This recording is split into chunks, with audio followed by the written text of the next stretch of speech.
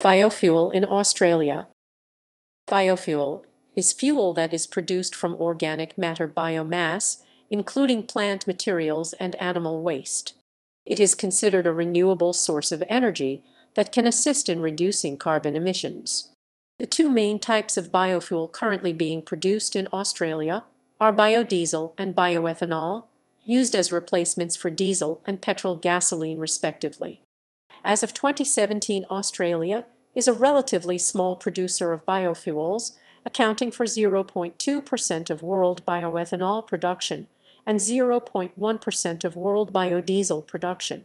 In 2016-17, biofuels contributed only 0.5% of the total liquid and gaseous transport fuel energy mix in Australia. Total commercial biofuel production for 2018 is estimated at 290 million liters ml, 250 ml of ethanol and 40 ml of biodiesel. This article mainly deals with biofuels for personal vehicles, though cooking, heating, and electricity generation can also use biofuel. Historically in Australia, cooking and home heating have been accomplished by burning wood, a biofuel. 909,000 households in Australia. Types of biofuel in Australia: biodiesel, bioethanol. Bioethanol is colorless alcohol made by the fermentation of biomass, using glucose derived from sugars, for example from sugar cane, sugar beet or molasses, starch corn, wheat and grains, or cellulose forest products. Ethanol produced from renewable energy sources, biomass, is the most promising biofuel for the future. In Australia, there are three major fuel ethanol production facilities that produce ethanol primarily from waste wheat starch, grain sorghum, and molasses. The total capacity to produce ethanol from these facilities is around 440 million liters a year. Approximately 68% of this production occurs in New South Wales at a single production facility in Nowra. Ethanol in its pure form can be used as a fuel for vehicles, but like biodiesel, it is usually mixed with petroleum to produce a blended motor fuel. By blending ethanol and petroleum, it oxygenates the fuel mixture, meaning it will burn more completely, thus reducing the amount of harmful emissions. Ethanol fuel blends are available in a number of different blend levels. The names indicate the percentage of ethanol the fuel contains, with etain containing 10% ethanol and EIT5 containing 85% ethanol. The most common blend is etain, which is available at more than 600 service stations nationally. EIT5 is offered through a smaller number of fuel outlets, targeting specialized vehicles.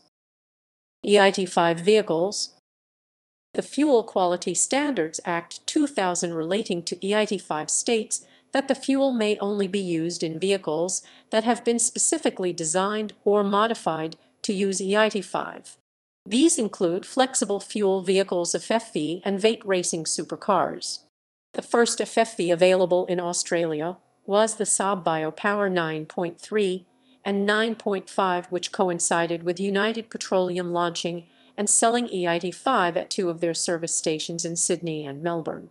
Caltex followed in 2010, launching their EIT5 product BioeFlex, made specifically for flexible fuel vehicles. Holden announced at the same time that Caltex EIT5 would be suitable for vehicles within the Holden Commodore V Series Roman II range. The Australian Vate Supercars Motor Racing Series have used EIT5 since the beginning of the 2009 season. EIT5 is available at selected service stations around Australia. Vehicles compatible with EIT5 can also run on petrol or etain. Biofuel production facilities. Government support. Two Australian states have introduced biofuel mandates, Queensland and New South Wales. New South Wales requires bioethanol to constitute 6% of petrol sales, essentially meaning that 60% of all petrol sales need to be etain. The Queensland mandate currently requires service stations to ensure that ethanol makes up 3% of their total regular and ethanol blended unleaded petrol sales each quarter. The mandate commenced on 1 January 2017, with customers remaining free to choose the fuel they use. From 1 July 2018, the Queensland bio-based petrol mandate will increase to 4%. There is a degree of controversy surrounding the ethanol mandates. The Australian Government Productivity Commission recommended in 2017 that both the NSW and Queensland mandates be axed by the end of 2018, saying that they affect competitive dynamics and end up costing consumers more due to premium fuel substitutions. The Queensland bio-based diesel mandate requires 0.5% of all diesel fuel sold to be biodiesel. The New South Wales mandate stipulates that biodiesel be at least 2% of all diesel sold. The Queensland government has created a number of programs aimed to make the state the centre of manufacturing and producing biofuels for commercial production for military, maritime, and aviation uses.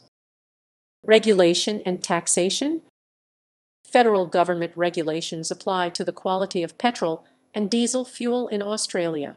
The Fuel Quality Standards Act 2000 provides a legislative framework for setting national fuel quality and fuel quality information standards. Fuel quality standards apply to petrol, diesel, biodiesel, autogas, and ethanol EID5. Legislation from July 2003 imposes a 10% cap on the concentration of fuel ethanol blends. This was the result of vehicle testing showing that petrol blends containing 20% or more ethanol may cause problems in some older vehicles. There is also a requirement that retailers label blends containing fuel ethanol on the dispenser. Domestically produced fuel ethanol is currently effectively exempt from excise tax until 30 June 2021. An excise of 38.143 cents per liter is payable on petrol. Campaigns. As of 2018, ethanol educational campaigns have been introduced by 2 state governments. The New South Wales government and partner NRMA brought in the Fuel for Thought campaign in 2017. The Queensland government and partner RAC has a similar Etin OK campaign. Both have compatibility checkers and information for motorists about ethanol blend fuels. Issues. Food security. The main deterrents of producing and consuming biofuel for personal vehicles are food security and land availability. One of the most concerning issues for the Australian population is the increase in food market prices arising from arable land being converted from food crops to biofuel production. For this reason, investment in and production of biofuels in Australia is highly debated. Environmental impacts. There are widely documented environmental benefits of biofuel use over fossil fuels in terms of reducing greenhouse gas emissions. However, emissions vary depending on the feedstock used during production and must be accounted for. For example, when using an etin blend, greenhouse gases compared to unleaded petrol are lower by 1.7% from wheat to 5.1% using molasses. There is no data for EID5 in a passenger car to compare to those statistics. However, emissions would be much lower than etin due to less petrol in the blend. Greenhouse gas emissions for biodiesel from waste vegetable oil range from 89.5% lower for bone 100 to 4.2% lower for B5 compared to diesel. Biodiesel produced from tallow range from 29% less for bone 100 to 1.5% less for B5 compared to diesel, and for canola the values range from 15% less for bone 100 to 1 poi. It is also important to note that for some feedstocks, greenhouse gas emission balances are not always positive. Therefore, investment should be directed for feedstocks that have the highest positive greenhouse gas balances with the lowest environmental, economic, and social costs. There are potential negative impacts on the environment due to land use change. Biofuel crops are grown using monoculture farming methods, which may reduce biodiversity. Direct and indirect land use change can result in changes in carbon stocks on land through a loss of above and below ground biomass and soil organic carbon, which can lead to an increase of greenhouse gases in the atmosphere. Also, when crop-based biofuels contribute to deforestation or fragmentation, the pollution benefits of biofuels can be compromised or eliminated, producing a net increase in pollution.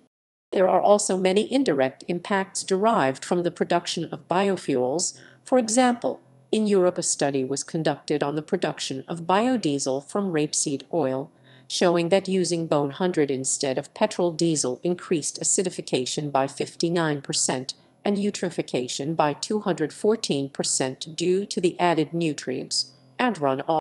Australia currently has no definite policy, rules, or regulations relating to biofuel production with regard to biodiversity conservation or environmental sustainability.